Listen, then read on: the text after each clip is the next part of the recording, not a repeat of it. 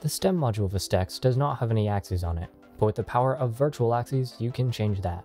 For the sake of this guide, we'll show you how to program the three-way switch, encoders, and case switches into virtual axes. The stem 2 has a removable detent block on the three-way switch. Too bad, because we gotta take it out. Remove the base plate to access the internals of the module, and then simply unscrew the block and extract it.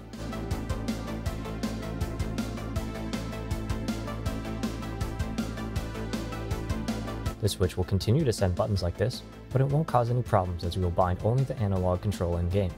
In VKB Dev Config, head to the Access panel of the Profile section.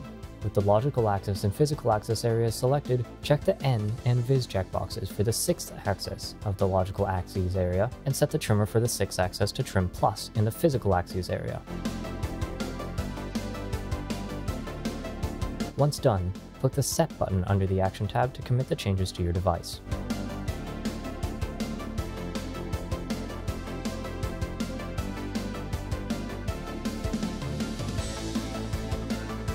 If all went well, checking out the Axis panel in the test section should have you seeing axis 6 moving with the three-way switch. Have you ever wanted to make your perfectly good encoder act like a pot? I sure haven't, but you can. To start, you'll need to identify the desired encoder in software. Navigate to the Profile section, and then the Buttons panel, and then select the Physical Layer tab. Ensure that the Pull checkbox along the top right of the tab is checked, and then roll the desired encoder both ways. You'll see 2 cells light up as you roll the encoder. Click the first of the cells to open a dialog box. Here, click the Discrete dropdown and change it to Trimmer. Assign it a free axis, which for us would be axis 7, and then set the multiplier, or speed, of the virtual axis.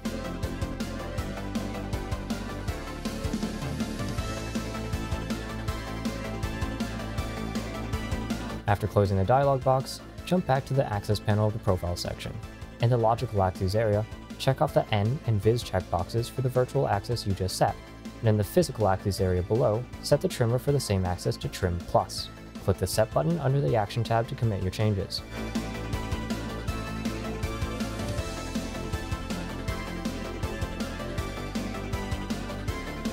As always, we ought to verify the changes in the Axis panel of the test section.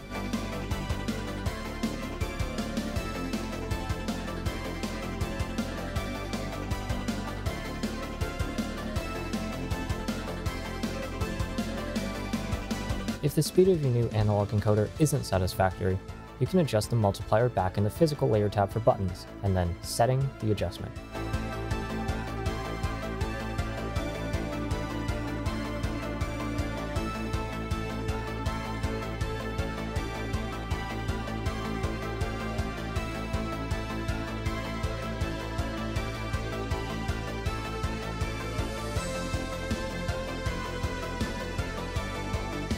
For bonus points, how about we configure the axis press as a trim reset? Heading back once again to the Physical Layer tab under Profile, Buttons, to press the encoder. Click on the cell that lights up, and there's now another dialog box to play with. Click on the rightmost dropdown and use it to program the cell as trimmer. And then, in the dropdown that appears below, make the function trimmer reset for axis 7 only.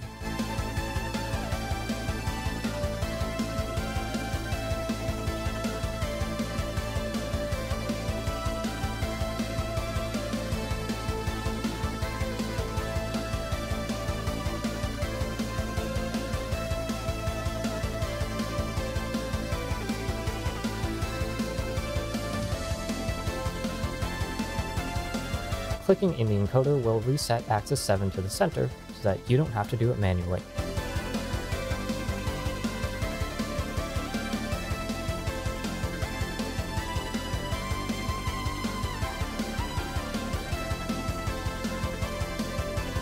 You could also convert your case switches into axes. The process for this one is much closer to that of the encoder than that of the three-way. Click over to the Profile section, then the Buttons tab, and then the Physical Layer button to identify the inputs. With the Profile checkbox checked in the top right corner of the panel, rocking the case switch will cause a couple cells to light up. Click on the top switches cell to configure it. In the dialog box, we'll change the purpose to trimmer and make the function trimmer plus on a free axis. We'll be using axis 8. If you'd like, you can set a speed multiplier now, which can always be changed later.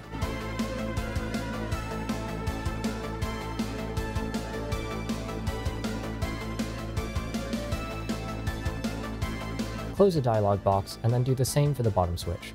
Do the exact same steps for the same axis, but this time set the function to trimmer minus. We would generally suggest matching the multiplier for an even response.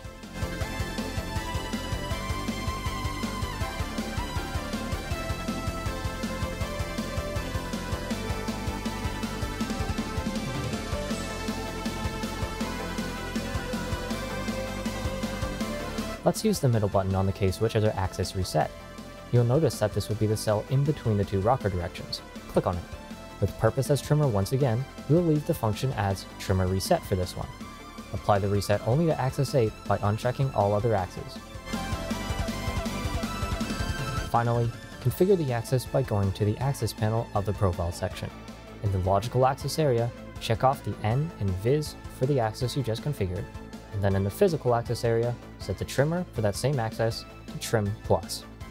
Hit set, get it tested, and then get on your way.